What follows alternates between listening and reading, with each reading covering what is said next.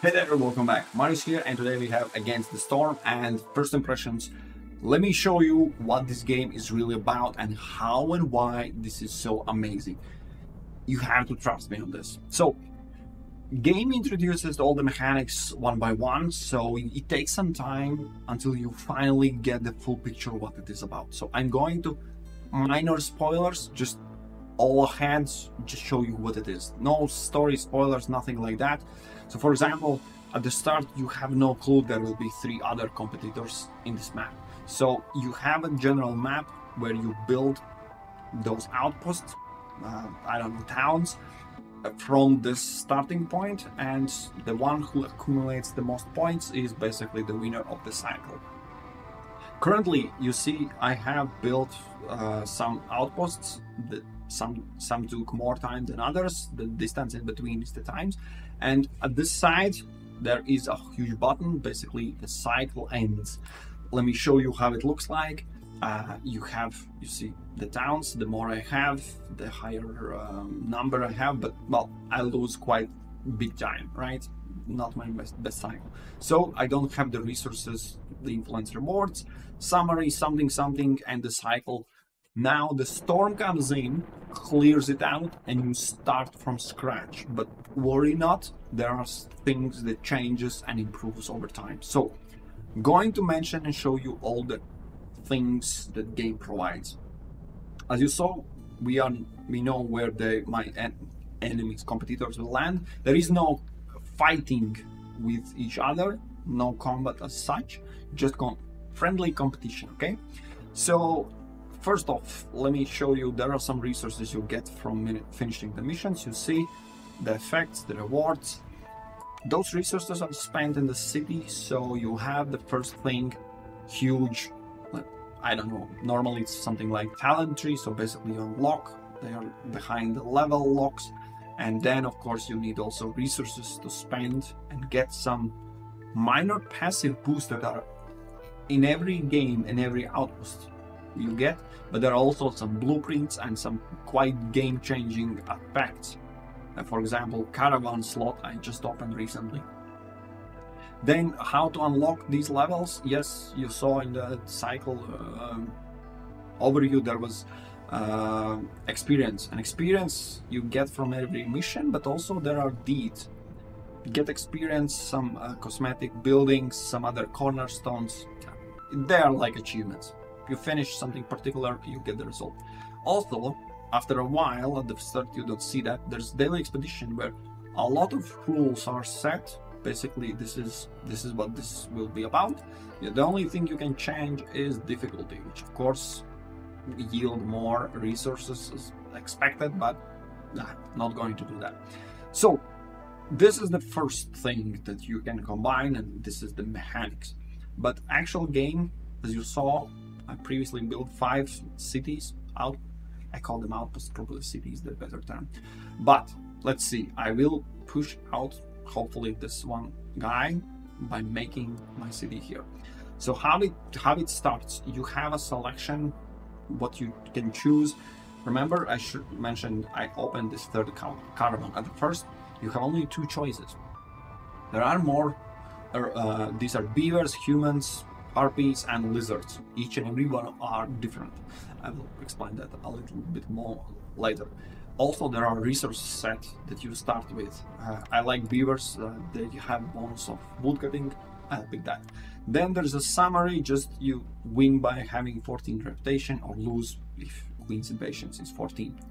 Modifiers, this is important. Every biome, this in a background you see different colors and everything.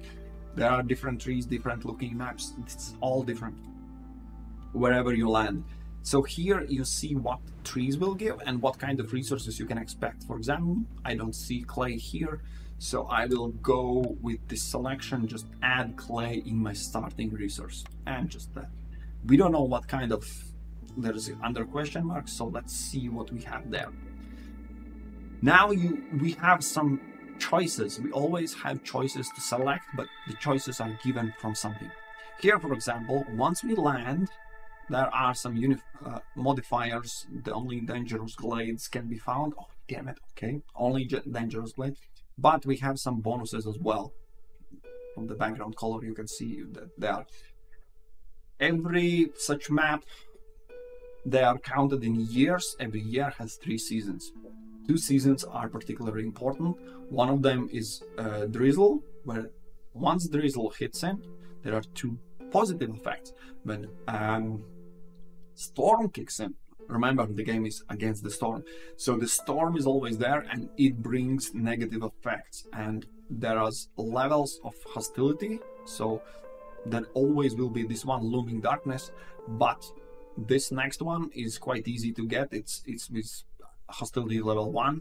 We will most likely hit it quite soon, and this one is only in level 3, so we can avoid it if you have hostility level down. So hostility, seasons, storms, and yeah, dangerous blades. Another set what sets this particular game alike from previous another ones. Let's quickly browse around. Yeah, we see all the glades are with some difficulty in it. Damn it, it's bad. But I'm not going to jump into details. I'm not even to building any. Okay, I need to build something because I want to show you a few things. Give me a second. So yeah, moving around is basically through the forest, so you have to cut it down. This is where the thing kicks in, the hostility. For example, we see hostility right now because we have villagers, and we will have also some woodcutters that cut down the wood, so this hostility comes from the forest, which you can get. You see, I have woodcutters, it's cutting down the wood, so hostility is basically like Mother Nature. I am making enemies with Mother Nature because I'm cutting down the trees. Anyways, that's how you manage hostility. You see the multipliers, you can decide if you want to remove by having some woodcutters less, or having some hearts, or upgrades, or bonuses, or it all comes in the play. At the corner, there are 2 things that is, well, I need one more thing to pop up to fully explain. I am walking you through all the mechanics the game kinda, all the layers of mechanics, which makes this absolutely amazing and highly recommended game. So here we have 2 races, beavers and humans. I have no clue what is the third. Maybe it's lizard, maybe it's harpies. We will find out sometime soon. Remember I mentioned different needs, so you can see them and how much benefit of this will provide. It all comes together to resolve basically the reputation. I don't know why it doesn't call reputation, but hear me out. So currently we just changed from drizzle to next the clearance. After clearance there is storm. When storm kicks in, we will have minus resolve, so you need to be aware so your people are not leaving. If resolve, for example, I have 10, it will be -4.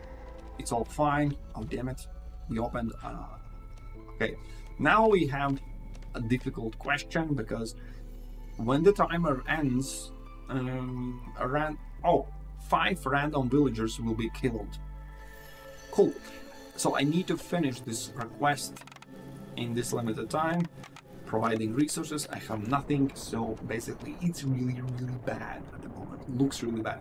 Also, I have a choice. You always have to keep the goods, which gives you some amount of goods, or another chance is providing Queen's Grace, which is basically what you need to finish the game.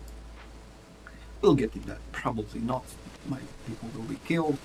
Until that, I need to build one house so I can show you that. Alright, so now storm kicks in. You see I have resolve lowered. I can pass the storm. The storm gets every time stronger, so it's bad.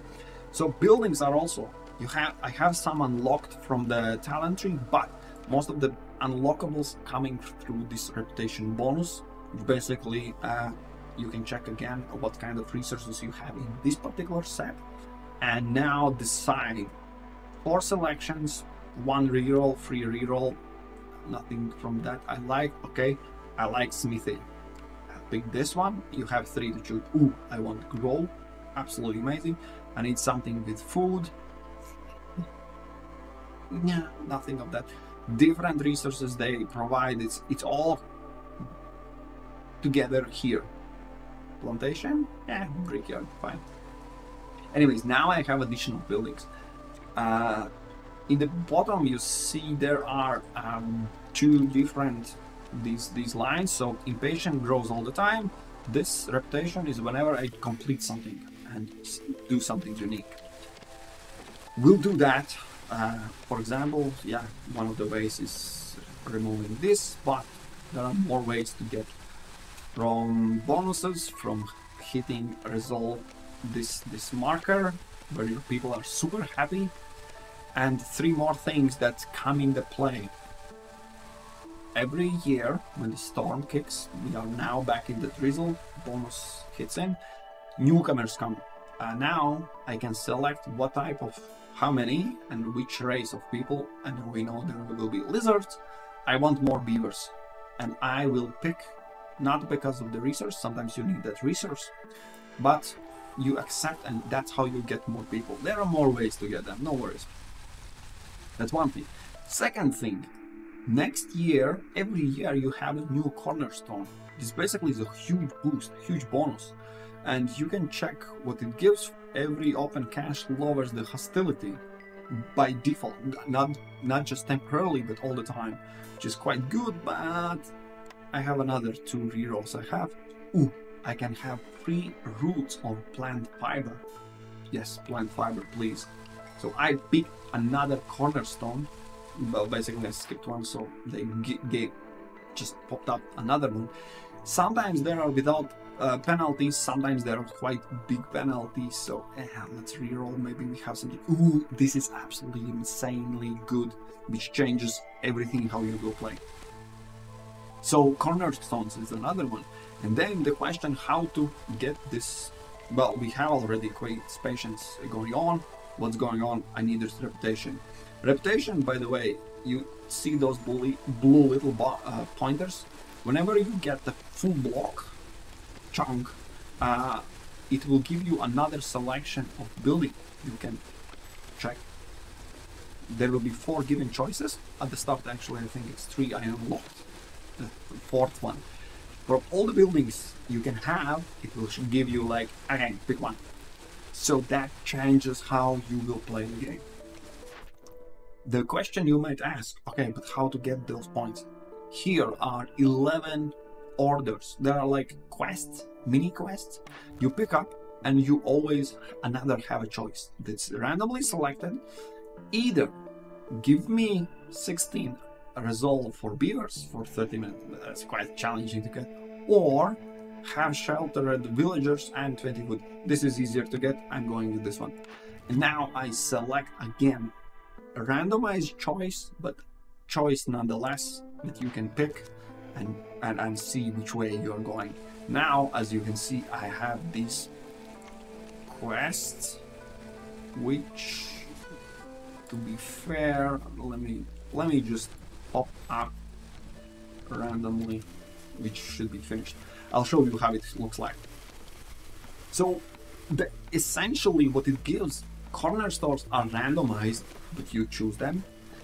The biomes and bonuses are randomized, you can choose them. Buildings are given a random selection, you choose them.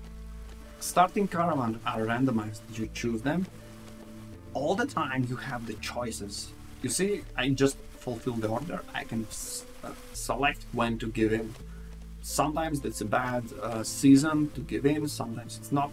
By the way, also the game provides you the pause so you can do the management stuff. There was one map where one of the rules of this playthrough was there are no pauses allowed. Like, not only in-game, but like gameplay changes, and it was quite frustrating though. All the time, you can slow the time, but it is all the time running, so you are on ticking clock, which changes again how I play.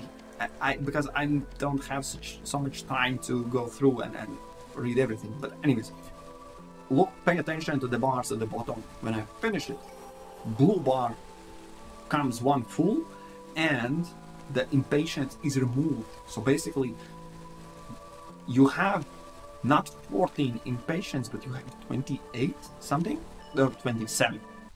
Because whenever block is added, this block is removed, so you are pushing back the timer. There are many factors that impact the influence. For example, the people leaving your town, your outpost. Oh yeah, see, 5 of my people will just die. Boom, boom, boom, because I missed the timer. The game is all the time changing, giving you choices, and you have to adapt and change with it. For example, I have one new block, I have another new selection that I can pick, and planks, carpenter, I'm randomly picking, it's a bad choice. And I can pick next 2 orders. By the way, there are timers that shows whenever you can. We'll pick this one, and we'll pick better this one. Yeah, by the way, I just picked 7-minute timer. It's another something new that I unlocked. Normally there are no time limited these orders, but well, I just screwed up.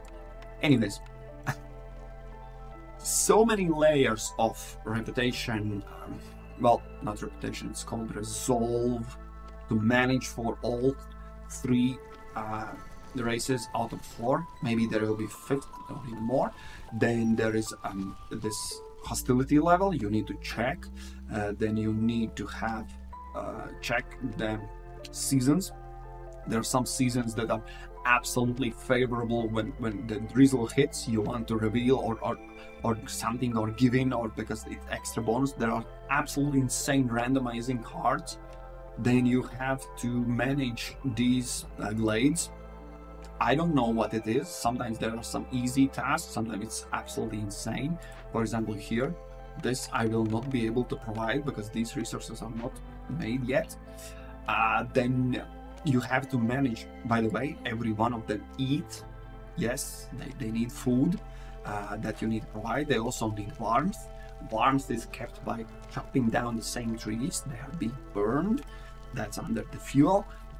So many levels, so many things, and so many insane scenarios. So I will summarize and switch quickly to no, I can't switch. I close the Steam page, doesn't matter. I will summarize. There are so many things that make your gameplay every time unique. For example, this thing, improvised tools. Oh boy, it's one of the best things to pick up because you just pop up the blades and gather the simple tools. Anyway, this is interesting part. Some will say, no, I hate it, it's randomized. I've read some absolutely wrong opinion, sorry, but yes, there are wrong opinions about the game. In Steam review, that someone wrote, oh, it's a puzzle game. No, no, no, no, no, no, no, no, no, no, hell no. Imagine puzzle, the simplest form of puzzle, the ones that you put with pieces together. Every piece fits only with one particular piece together, and you can come up with only one picture, no other ways. And in most of the games where there's a puzzle, you need to find a lock behind the statue to open one particular set. Everything is set in direct order, especially the simplest forms of the puzzle. Sometimes there are 2 or 3 ways. This game is literally everything is opposite of the puzzle. Every time you pick a different building, that you will have a different resource. Every time there are cornerstones, you pick something different. It is different in every way. There is no possible way that you will have the same outcome or the same journey through. It's nothing like a puzzle. I just realized how insanely wrong that comment was. It's a puzzle game. No, it is not a typical city builder. And I will just quickly mention, I will make every other city builders look bad, because what all other city builders have in common, whenever you start the starting settlement, for example, I'm now thinking that Timberborn has 2 different beaver races, so if you choose one or another, there are a bit different gameplay. But let's take some simpler example. Tropico, Age of Empires, Banished, you name it, where you have all the time everything starts the same. Whenever you switch the new map or new scenario, You will have a woodcutter, you will have a home to live, you will have the same farm, you will have hunter of the stock because you don't have farming yet. The pattern is all the time the same. There is no replayability whatsoever. The Crusade, the Stronghold, you name it, they all have the same. Now I will call it really downside because it's all the same. From one side, you know exactly what you will be doing. From other side, it's boring as hell to do exact same thing over and over and over and over again.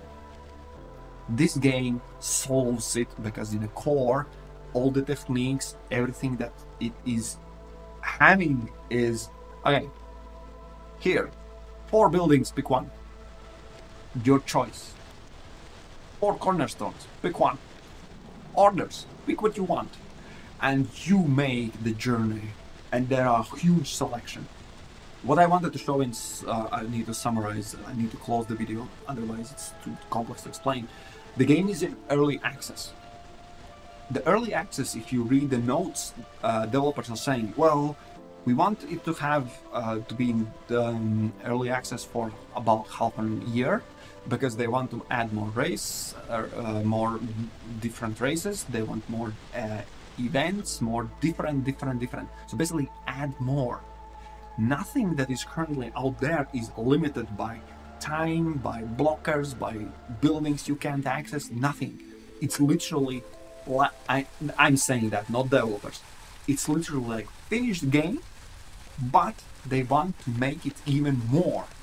That's the only early access. So from that side, these guys are amazing. They made absolutely amazing game and they are humble and saying, we want to give you more.